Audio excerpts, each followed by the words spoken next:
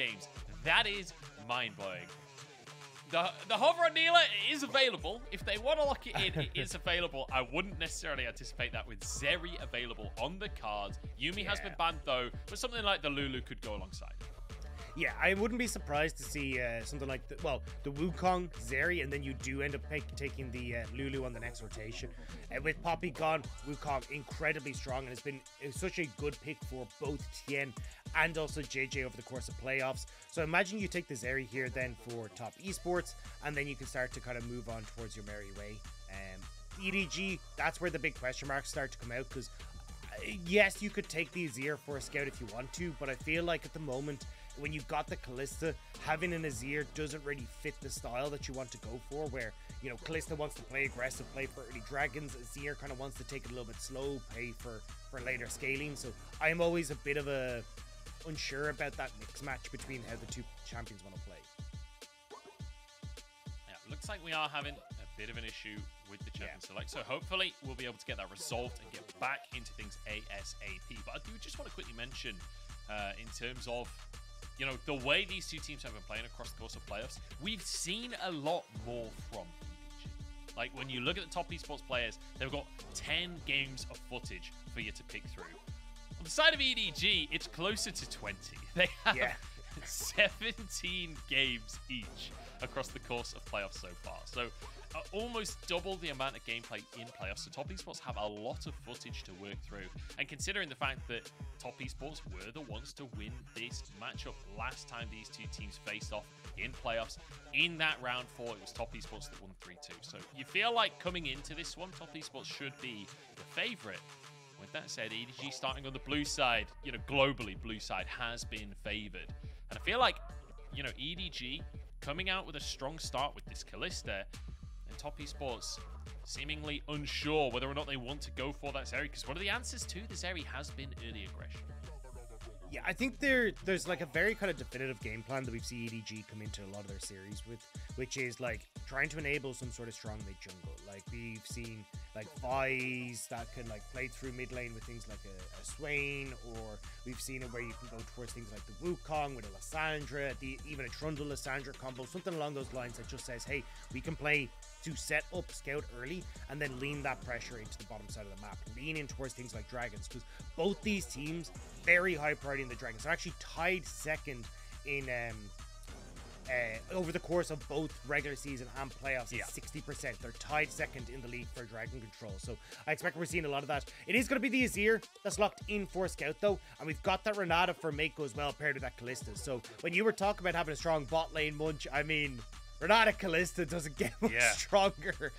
I mean, this is the bot lane combo that was just permanently banned during the regular split, right? No team would let it through because it was just too dominant. And you've got a composition here with the Renata and the Azir that will do well if they can keep top esports at arm's length.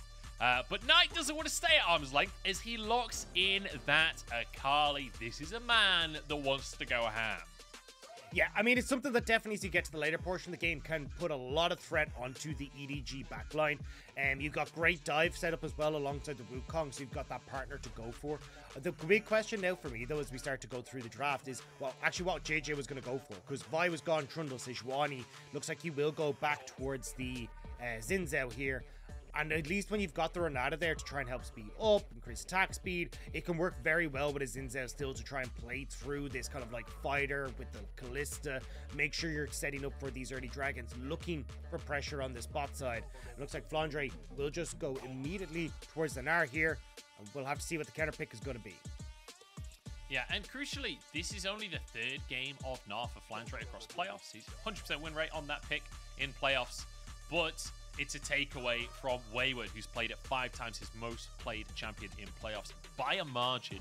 But now, counter pick, Wayward hovering the Yone and Dagda. I know you've been looking at solo queue. Yes! Let's go. He's been looking at this in solo queue quite a bit. He's been trying to bring it out as a couple of counter picks, and Wayward will lock in the Yone. So it might have been taking a bit of inspiration from like some Broken Blade across in the LEC, but this is actually a great matchup for Wayward. And now you look at like the threat that you have for top esports onto that back line. Everyone diving in on top of the likes of the Kalista, trying to make her life uncomfortable. So Viper is definitely going to have his work cut out here for himself to try and keep himself up, topped up and healthy with the Renata to try and aid that endeavor. But also looking at this Azir, the Emperor's Divides are going to have to be on point from Scout in these team fights. Yeah, the hostile takeovers as well from the Renata, right? Yeah. It feels like both Azir and Renata, even though you think of Azir as a hyper carry in the late game, and he will still fulfill that role, does feel like Scout's going to somewhat have to play a peel role against this kind of composition. EDG wanting to protect Viper. Top Esports, they just want to go in with a Yone and an Akali. Like, there's a lot of skill expression here for the solo laners of Top Esports. They're coming in from the upper bracket. They're the ones with the advantage. They were so close to getting their series against JDG, going 2-0 up to start that series off, but couldn't quite finish things off. Got reverse swept, and now they're coming in angry. They want to prove themselves once more against EDG and make it back to that final to take on JDG once again. And I mean, when you talk about trying to bring a bit of spice into game number 1, it feels like we're getting a bit of a spicy draft at least coming through from Top Esports, right? With this Yone coming through, getting a ton of dive, the Akali for Knight. This is where it's like, okay, cool. We're going to just test you. We're going to see how we can try and find flanks around these neutral objectives, especially as we talked about both teams being very high on Dragon control. It feels like this is going to be a messy, bloody scrap every time that Dragon comes onto the field. It absolutely does, but we are headed to the field here. Summoner's Rift on your screens as we head towards game number 1 between Top Esports and EDG, a rematch of round 4 of playoffs. Top Esports coming in as the first seed into playoffs, and they want to make it back to the final. They want that rematch against JDG, but EDG not going anywhere. Your current world champions, and they want to reprove that fact. They want to go into Worlds strong. I mean, they want to be able to defend their title, right? Looking good doing so, potentially having a very similar storyline to that 2021 World streak where they came in with the LPL Championship under their belt, adding their 6th title to the cabinet. And now we'll have to see if they can take down Top Esports, put themselves in towards that world stage off the back of the great win.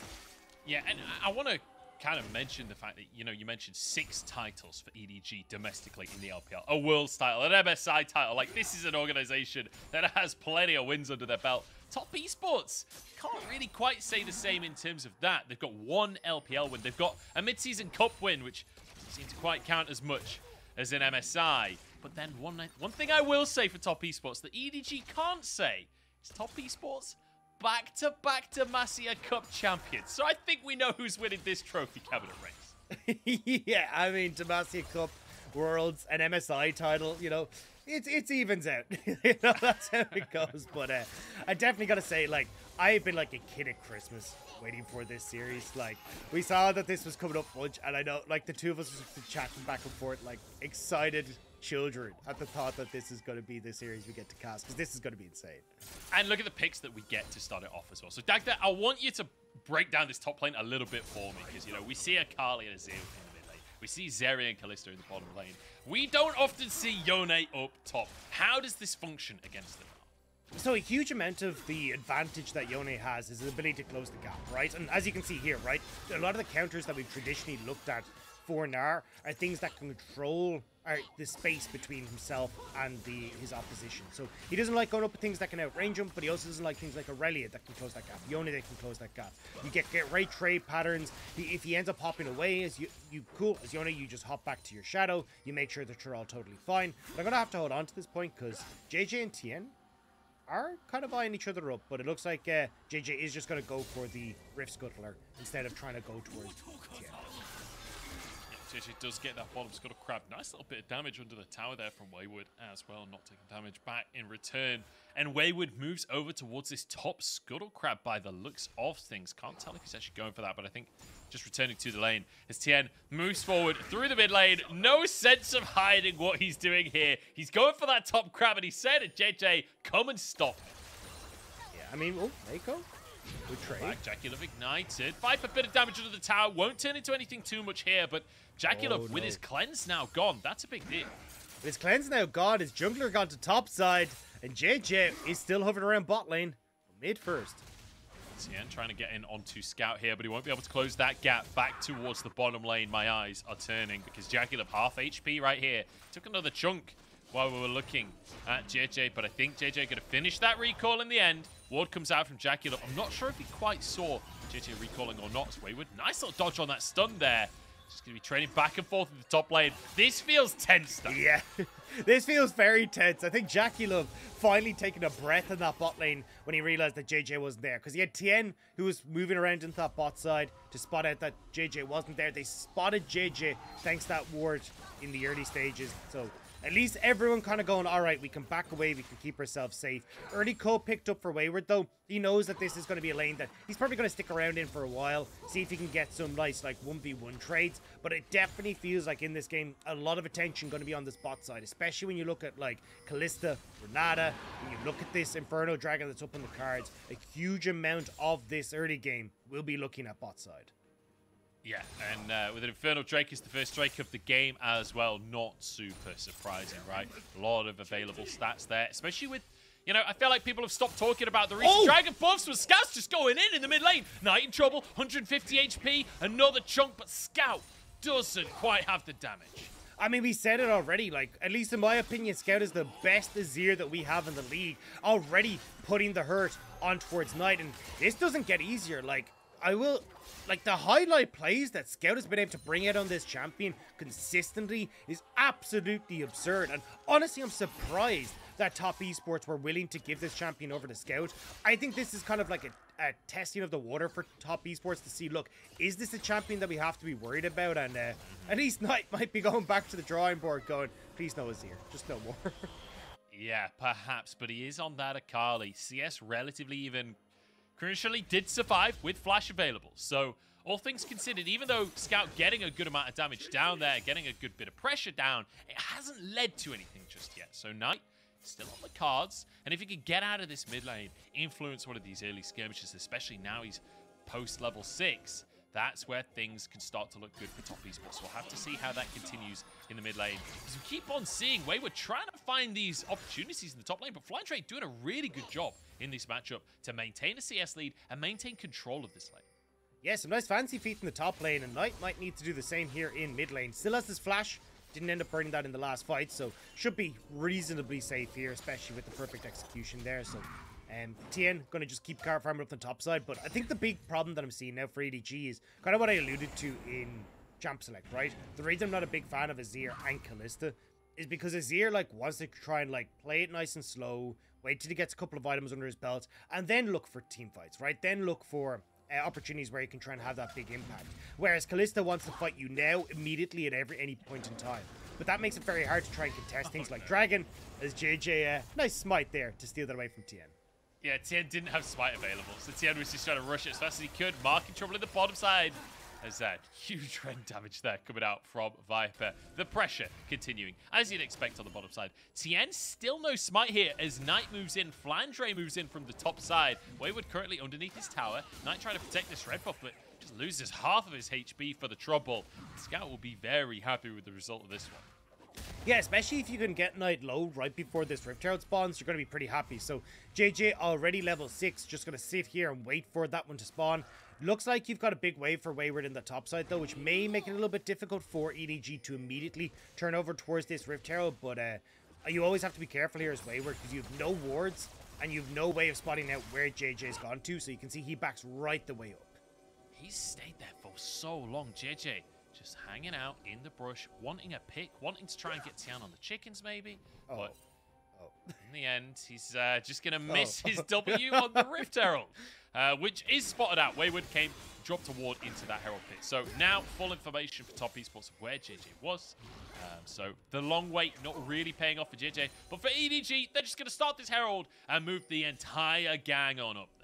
Yeah, and it feels like you get a response here from Top Esports and going towards the Dragon. You can look at the big push JackeyLove and Mark are going for in this bottom side. They kind of know with the push in mid and the fact that Viper and Meiko are already in this top side, they can't contest, but may not have moved across quite quick enough. So I'm unsure if they can actually try and answer for the Dragon response right now because of the amount of control Scout actually has on this mid lane. Yeah, Knight just clearing the waves, but not able to do much more. No pressure on the plates on the bottom side. Oh, Mark. That could not have been any closer. The damage actually going through, but you do get that tiny grace period on the end of your recall. So Mark getting away with it just about. But as you say, Drake not taken. I mean, lucky for Mark as well, because you've now got Rift Herald for JJ, and you've already gotten 2 plates taken on this bottom side. So for Viper and Meiko, they're going to reset now. But if Mark had died, it feels like JJ just immediately runs bot, places Rift Herald, they get tower, and that's such a massive influx of gold in towards Viper. But I still think that's going to be the game plan here for EDG. Off of this reset from Viper and Meiko, try and move their pressure into this bottom side. But at the moment, I mean, for EDG, it's just solo lane dominance. Or sorry, the lane dominance across the board here is kind of paying dividends for them.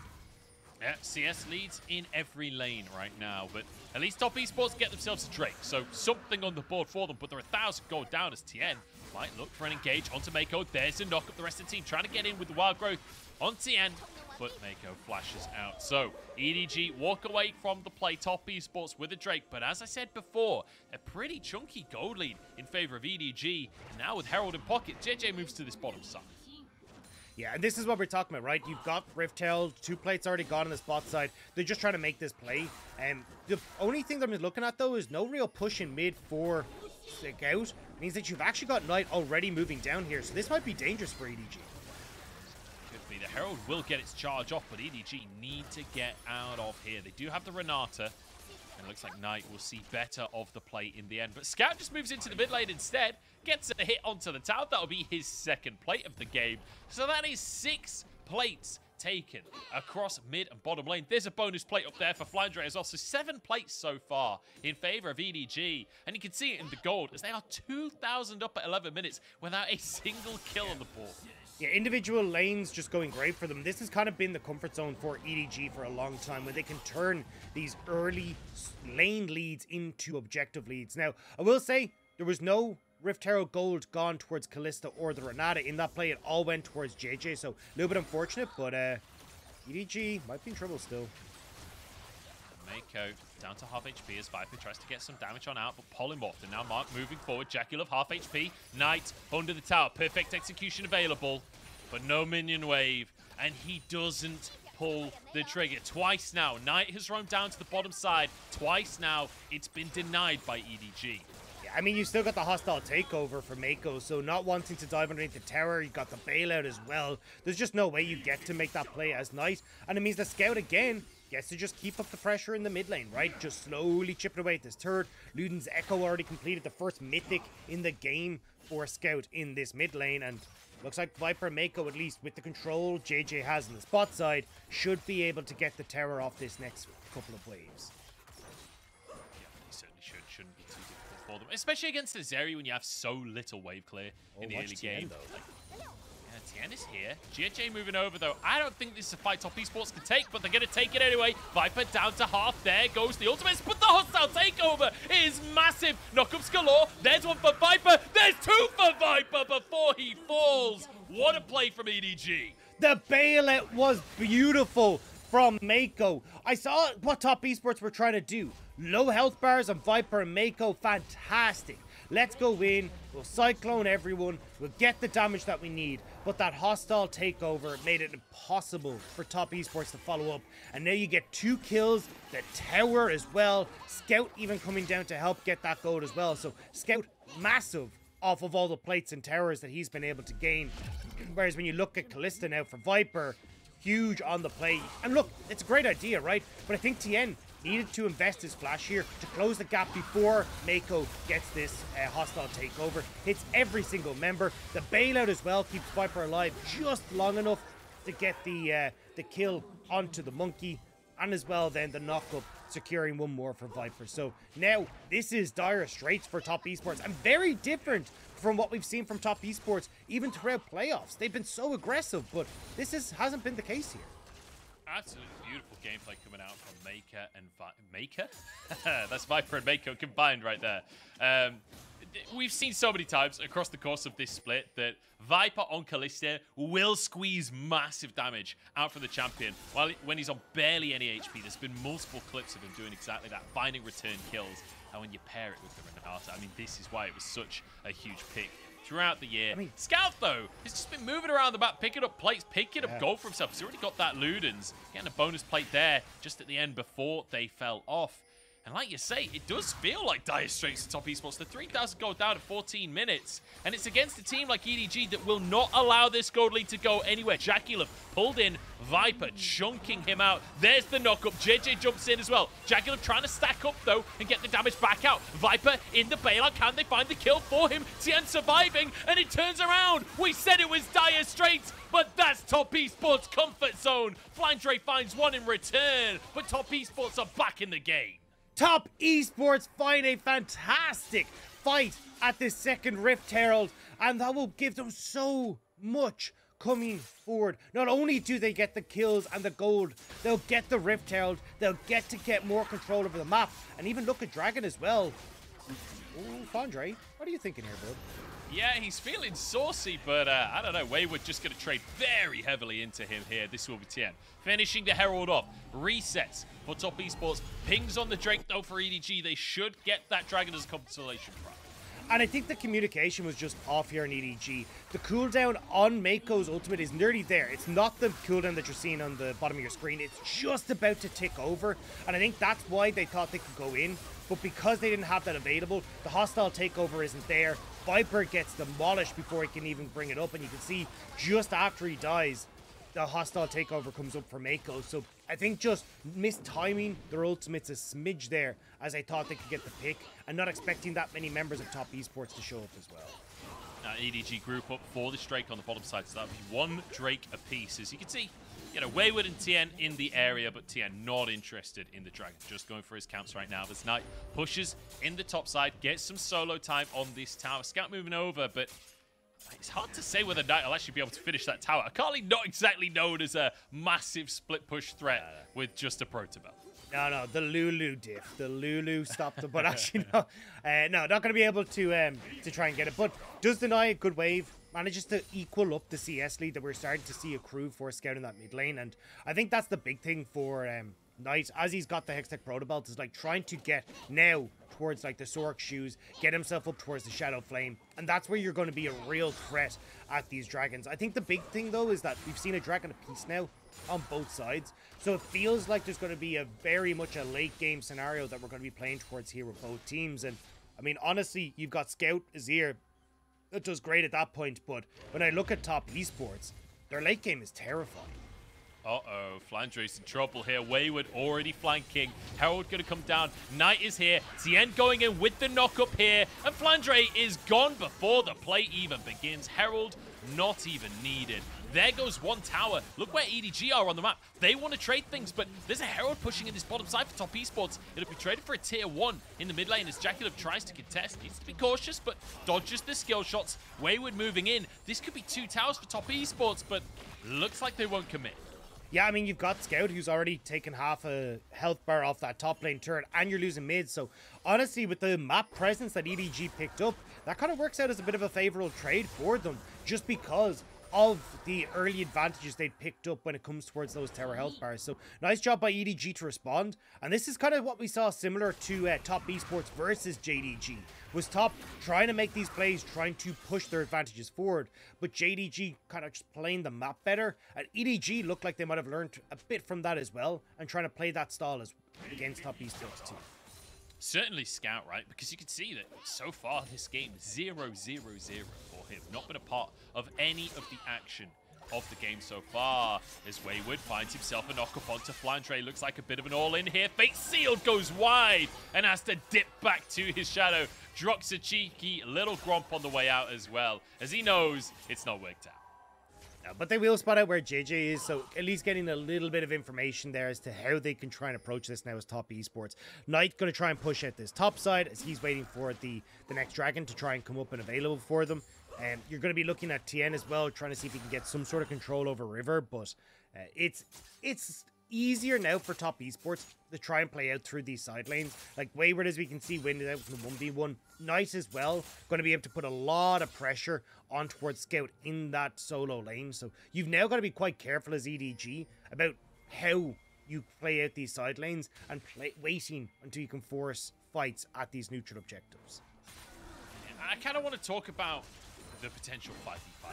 We've not really talked too much about it so far this game because there's been a lot of, even though the kill count is low, there's been a lot of posturing, right? There's been a lot of potential skirmishes. But I feel like, you know, when you've got a Kalista on your team, inevitably, there's probably some kind of timer on your composition.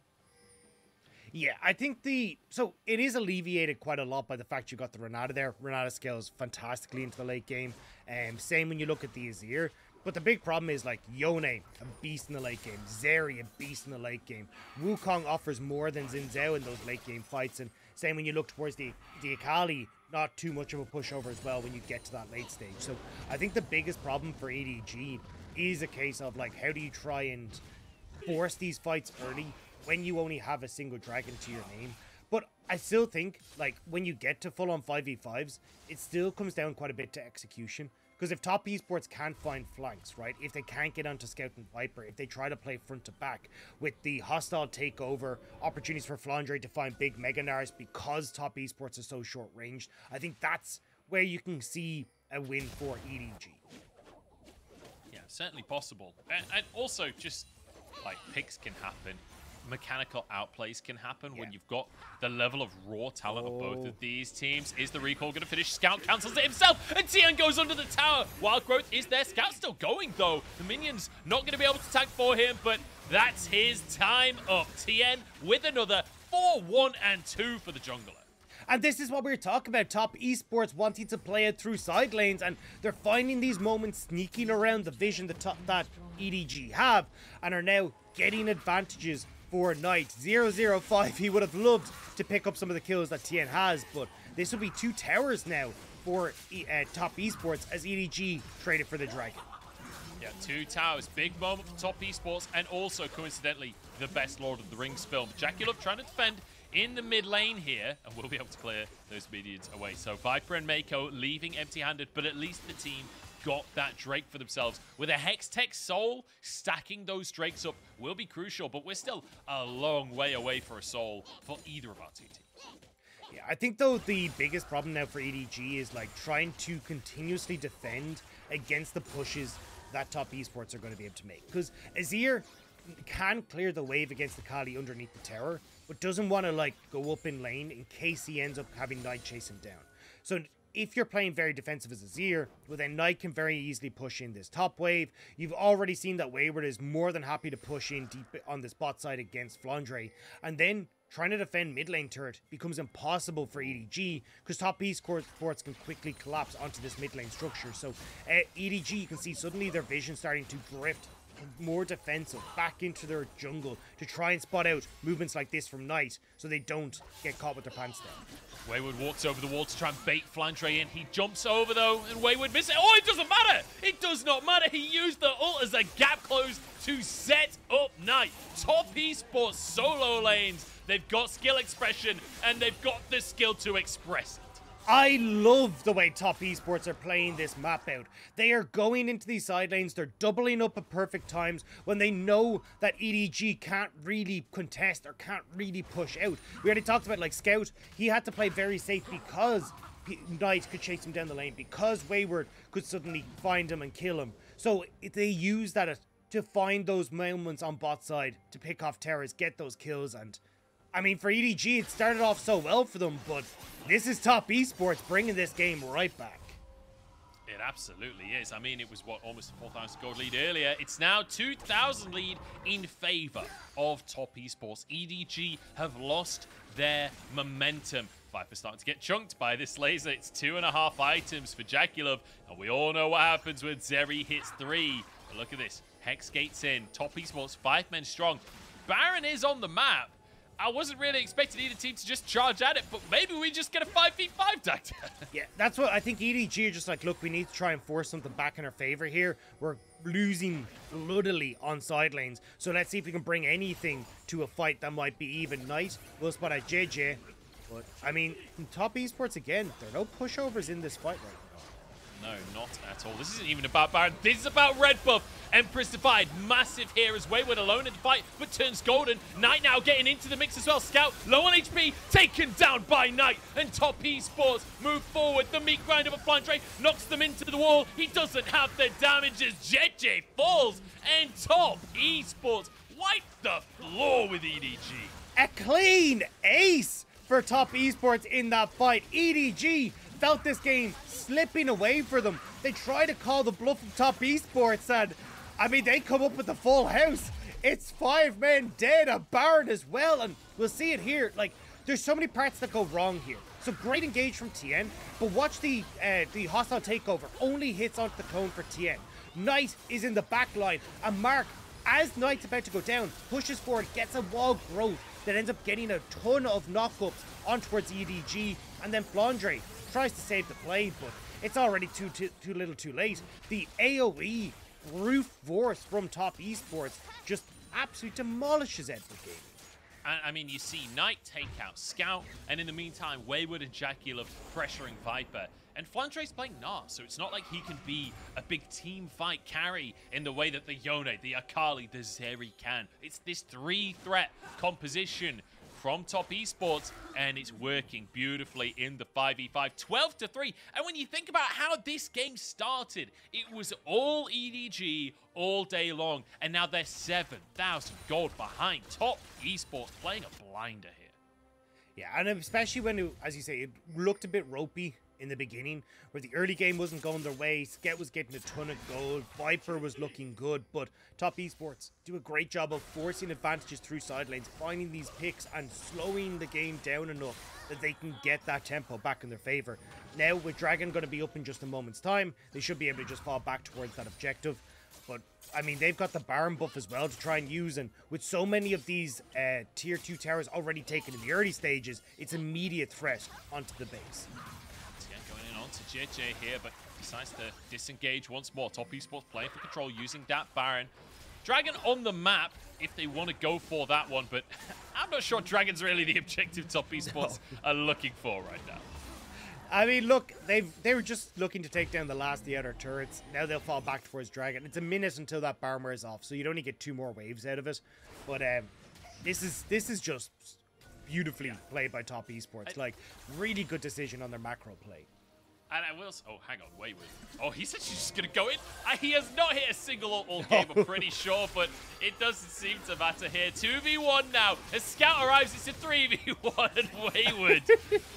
I mean, I'll be honest, he's kind of embarrassed himself a little bit there. The rare bait sealed. just getting completely caught out by that one. As yeah, it has not been so hot with the... Fate sealed for Wayward so far. Definitely looking a bit more like a bait. I don't know what he's trying to achieve, but his scoreline looks great. And in the team fight earlier, he did a great job. But yeah, I don't know. Some of these ults not been ideal. I will say, Dagda, you know, we came in today saying EDG, they're trying to recreate the 2021 bracket. They went through the lower bracket. It's the same scoreline so far. Yeah. They need a 3-0 in this series if they want to recreate the bracket. I don't think EDG get a 3-0 today, buddy. I don't think that's happening. It's looking so dire for them right now. Like, the objective bounty's there as well. Like, if they can get some of these kills back, like, if they can get an ace, like, there's so much gold on Top Esports, and there's so much standing gold on the map, maybe they could do something, but it just looks so unlikely. As we said, like, late game scaling for Top Esports is in their favor. They've already crested 3 items on most of their core carries. Like, it's so hard for Edward Gaming to find an answer to what Top Esports are bringing. Unless they can catch JackeyLove in the mid lane, does have Mark alongside him. You can see EDG posturing, but JackeyLove backs away, keeps himself safe. And a slow, steady game here from Top Esports. They have a huge advantage, and they don't want to throw that away. And this is something that we've seen from Top Esports across the course of playoffs. Their average game time, one of the highest of our playoffs teams at 36 minutes. This is a team that, even though historically they're kind of like a win lane, win game team, this is a team that actually wants to play for late game team fights and wants to play slowly but surely, make sure they don't make mistakes. Yeah, I will say though, they are also a team that is incredibly bloody.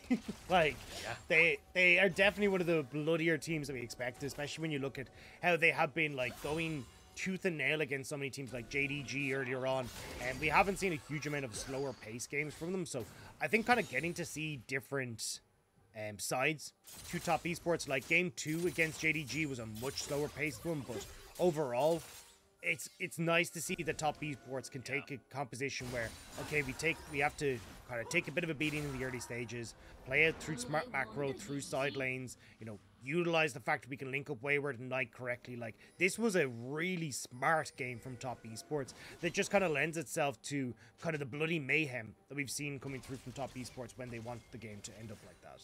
Yeah, it's worth mentioning as well that statistics like game time can be very misleading anyway, because when you think about top esports, the games they've played, they've all been against EDG and JDG. Those are hard games to win. So inevitably, your game time does slow down there. JackeyLove trying to clear some vision.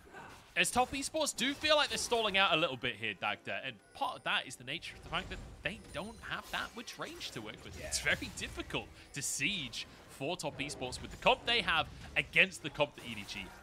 Exactly, and that's why they're waiting for things like the Baron to respawn. That's coming up in less than a minute. Dragons is another thing where they can try and like force EDG out of their hidey holes, but for EDG, they're just not in any sort of rush. Like, realistically, I think what they're waiting on is like, maybe Scout can get to his 4th item, and Scout can potentially make some hero play. Like, we have seen some of the mechanics that Scout has shown on this Azir, now level 16. He feels like the one hope that EDG have here.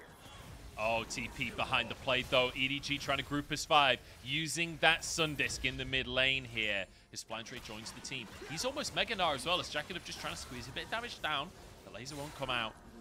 And it feels like EDG using that Sun Disc perhaps a little early, as Baron now comes onto the map. The Sun Disc will buy some mid-prio for EDG, but looks like JackeyLove is quite happy to try and contest that prio. Wayward down in the bottom side right now, has teleport available as EDG push up this mid lane.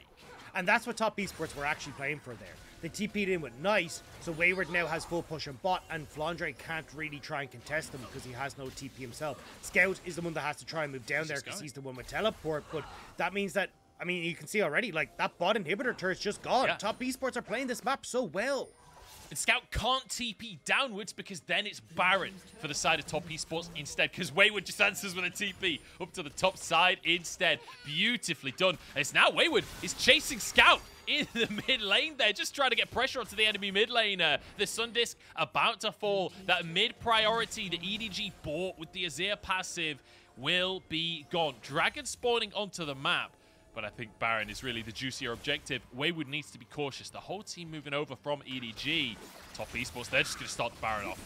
Yeah, EDG are basically saying, look, our one hope is a Dragon Soul here. Maybe delaying the game out long enough that we can actually look for that objective. But when all you've got left is your base, when you've got an exposed inhibitor on that bottom side, trying to defend against this Baron is going to be so incredibly hard for Edward Gaming. So they're throwing a Hail Mary here, hoping that a 4th dragon will come in time where they can contest it, steal it, and look for a fight after. But it's going to be a long, arduous 5 minutes for them until that next dragon comes in.